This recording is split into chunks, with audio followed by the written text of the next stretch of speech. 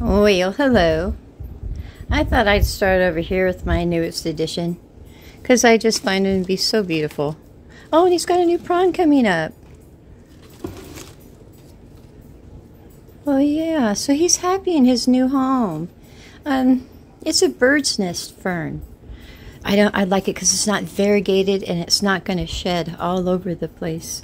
And my pink princess, she just keeps going and going. But you know, I bought my daughter one and she's had to top it a few times now and make new plants to give them away. And mine just hasn't really reached that glory yet. See, it has more ways to go up the pole. So I don't know, but he's an easy one to grow, or she. And my tree philodendron, you know, he keeps trying to branch out, but I'm thinking he might need more sun because he looks a little leggy. So I'm going to put him a little closer to the light, but he's still happy and healthy. And my Michael, I forgot the name of these evergreens. I think the lady I was talking to said they came from Washington or Oregon. Not sure, but look here. It's got a lot of new growth. And it looks happy and healthy, but down here, it gets so dried out. I'm going to have to cut this away. I'm thinking that the light can't penetrate this far down into it. I'm not sure. But I don't know. I might try and put it in a different room where it has more light, but it didn't seem to be happy there. It might have been the pink light it wasn't happy with.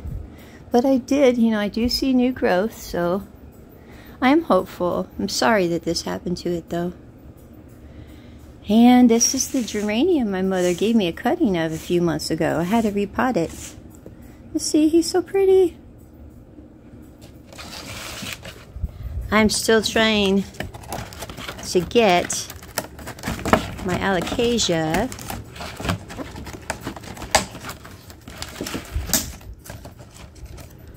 to reroot for me, and I'm not having a lot of luck, but it's not soft and squishy. So I'm really hoping, you know, with a little more tender loving care, it can come around. And unfortunately, these poor cuttings fell off. So I'm trying to root them as well. I like these containers. You should keep them. You can reuse them to do this kind of plant growing or even make your little seedlings in here. And it keeps a nice humidity going in there. And I just put it in this tray because in case it leaks water, it's not going to leak on the floor. The English ivy is impressive to me. I like that.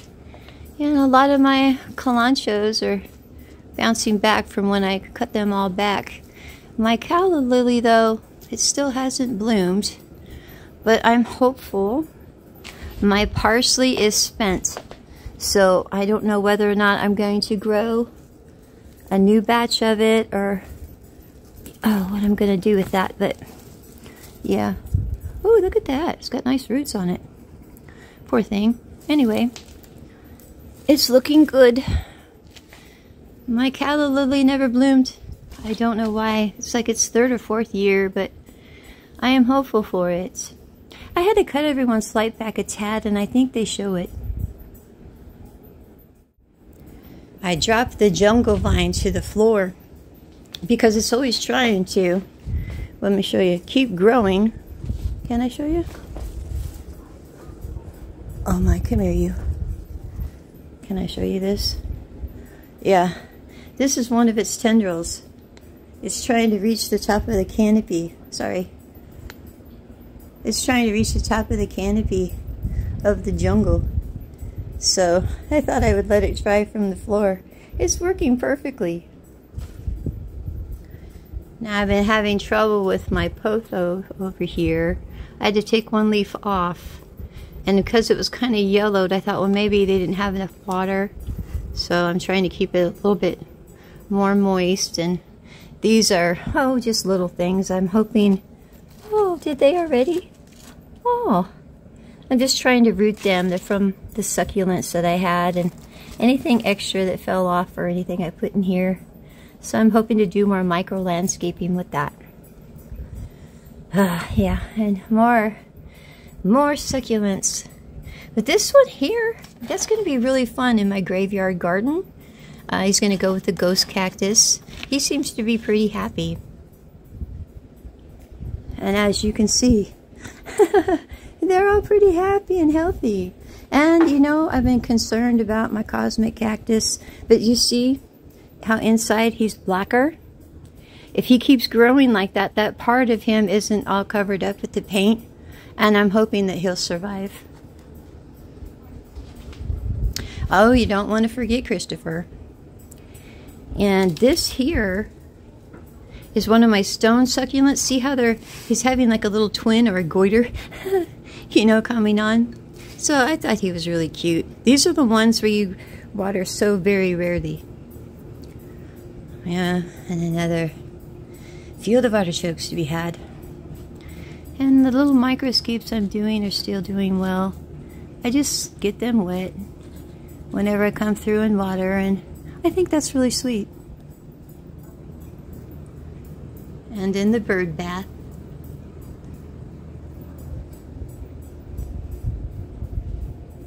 And my field of artichokes I made.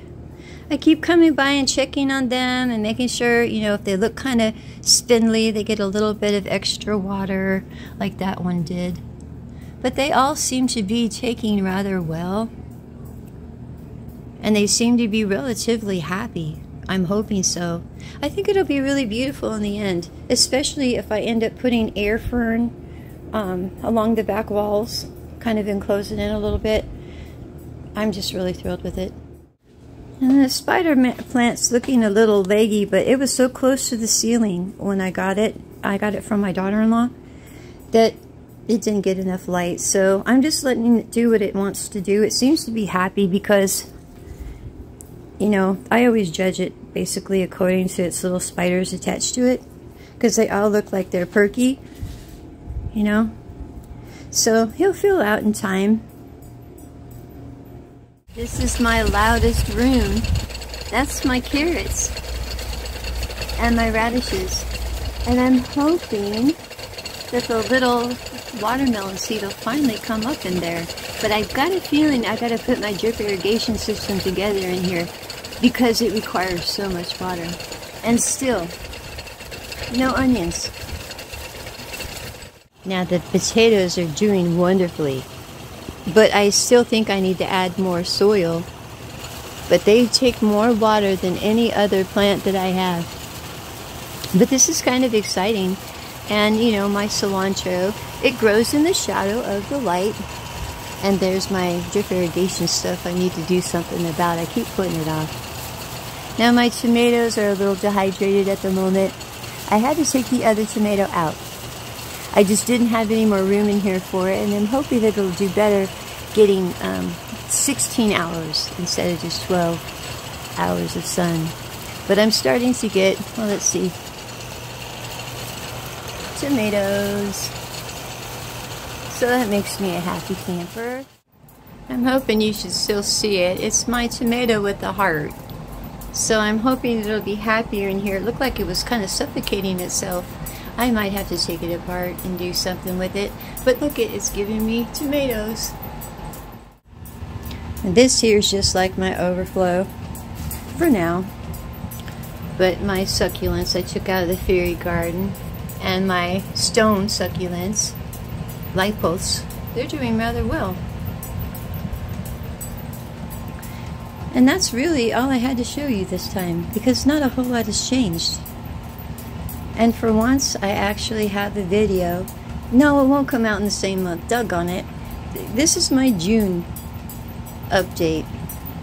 And it's actually July 2nd. But it's close, it's close. Everything's doing really well. This room is getting better aeration. Thank you, Charlene, from Charlene's Hangout. I had some plants that were suffocating, like the tomato plant, and I forgot that if I don't leave one of the doors open in my house, one of the doors inside, the air won't flow right. The air is flowing great now. So you guys have yourselves a lovely day, and I will as well. And hopefully we'll have a lot more produce to be talking about in another month. You have yourselves a wonderful day. Bye.